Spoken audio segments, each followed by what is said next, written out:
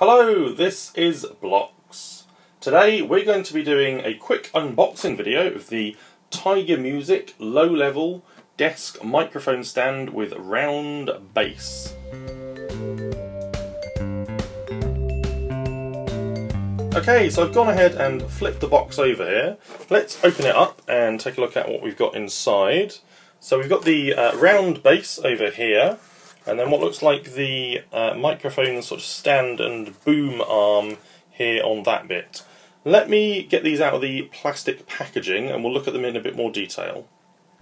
Right, so there's actually three pieces of equipment, I guess, in the box here. We've got the round base itself, which is really solid. Let me try and bring that up close to the camera. You can see the detail on that, hopefully. It does look like it's actually been greased in there in the thread, so when we screw in the microphone shaft and then the sort of, I guess this is the boom arm here, and that's the adjuster, and perhaps the microphone goes on the end there. When we screw this into the base, it should go in nice and smoothly. And then finally there's another thing here which looks like, yeah, this thread I think will go on, yeah, that goes on there I guess, and so if you've got like a more traditional sort of handheld mic or something, you would pop it into that, I think, and that would kind of hold that up. So that's pretty good. Let's look at the boom arm in a bit more detail. I think what I might have to do here is just loosen this off camera. Let me see if I can do it here for you. Oh no, it's actually pretty easy. That's got a really nice feel to it. And then this, I think, will open up. Let me move the base out of the way over there and bring this back into shot. Yeah, so we can move this fairly easily. It's got quite a nice motion to it. We've got an adjustable nut, or I don't know what these are called.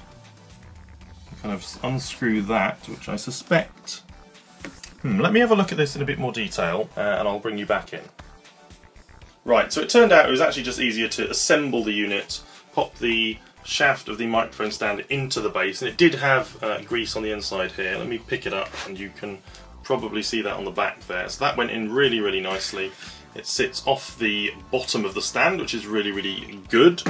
The boom mic arm itself here actually moves in and out really smoothly. So you put the microphone on that end, and then you've kind of got this end here that you can hold and then sort of move the whole stand around, up and down and things like that.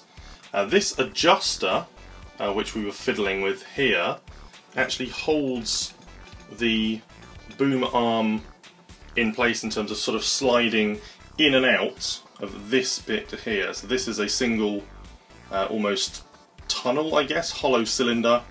These things on the end aren't adjusters, they're just there to, I guess, hold this piece in place. And then the boom arm's controlled by that and goes kind of in and out. And then your swivel motion is controlled by this, and that goes up and down nice and smoothly. Now let's just do that back up a little bit. Let's do it with one finger, not too bad. And then finally under here, this actually loosens off as well, and you can take the whole of this unit off. Let me bring that to the edge. Hopefully that'll be easier to do. I can actually spin it round. You can see there, I'm actually spinning this entire thing round. So if you wanted to put this onto a perhaps even smaller stand or something, you could probably do that, or take off the boom mic arm separately. I think that's actually it for the features. I'm not sure what this is here. It appears to be some kind of clip, so perhaps you would put maybe a music stand or something in here to kind of hold music up like that, and then you would sort of see it and play it if you're using it for, you know, perhaps a guitar or a low-level instrument, something like that. For me, I'm going to be using this for recording, to pop my Samsung Meteor mic on the end there, and I think that's actually the key features of the stand. It's pretty good. I spent about £22 on this, and it seems pretty good value for money. It does what it says on the tin. There is a little bit of, I don't know what you call this. Is this flashing or discoloration towards the bottom of the actual stand itself? But that's the only real kind of issue I could find with it. It's only a cosmetic one. So I think this is going to be just fine for me. If you'd like to know more about kind of how I get on with this Tiger low-level microphone stand with a round base, then please drop a message in the comments and I'll tell you how I get on in a couple of months' time. Take it easy, thanks for watching, I hope it's been useful, and I'll see you next time. Bye bye!